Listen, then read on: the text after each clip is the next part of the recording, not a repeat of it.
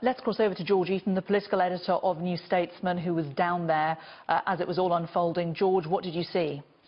Yes, so I was watching this from the window by my desk in the press gallery, and I saw a large crowd fleeing the attacker, who appeared to be carrying a knife, fleeing him from close to the tube station. He then entered the gates of Parliament, charged at officers, and we now know that one of them was sadly stabbed, and he was then very swiftly shot by armed police.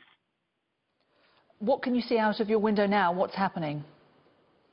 There are two ambulances inside Parliament, so the officer will be receiving medical attention. And then Westminster is in lockdown. Ministers have been evacuated and journalists ordered to remain at their desks.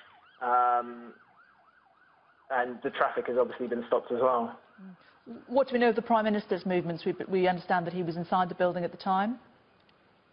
Yes, I don't know where.